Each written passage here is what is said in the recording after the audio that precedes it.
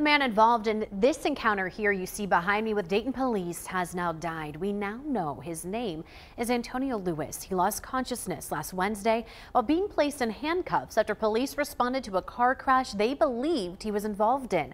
Our Mamie has been following this story, and she spoke with the FOP and community leaders about the impact this has on police and community relations. No.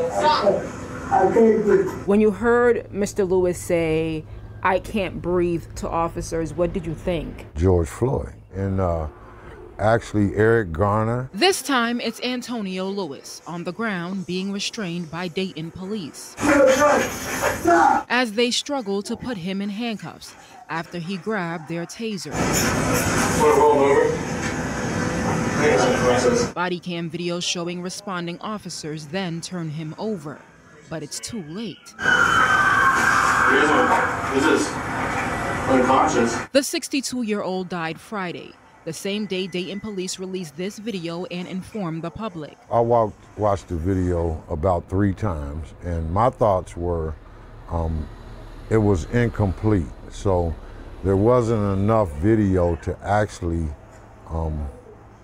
make a decision on what happened. And that's what I'm hearing from other members in the community. And Dominic isn't the only one who feels this way. Attorney Michael Wright represents Lewis's family. I have made the request. I have not received, the videos. This should have been and could have been handled differently instead of treating him like a suspect. Police say around 6 in the morning, June 7th, they responded to a crash and found this white SUV smoking and found Lewis injured and his pants torn.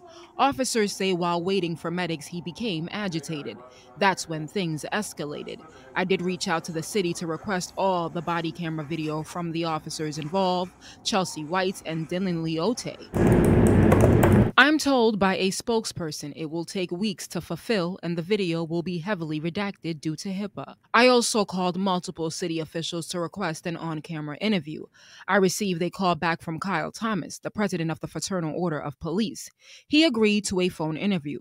He believes the officers did nothing wrong. Just very, very tragic and unfortunate that while the officers were in contact with that person, they had some type of medical episode.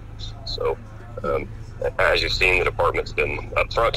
They've put information out. Dayton Mayor Jeffrey Mims declined my request for an interview given the investigation into the incident that is being conducted by DPD. Thomas tells me it's not uncommon for the department to investigate itself. Do you think what's possibly best for this situation is to have an outside agency come in and investigate, since you're saying it's pretty cut and dry here? What they have provided me, it doesn't seem that it's necessary, but that is a decision for police command and city command. I'm told the autopsy results will be available in 6 to 8 weeks. Funeral arrangements have been announced for Lewis. He will be laid to rest on June 24th. Back to you.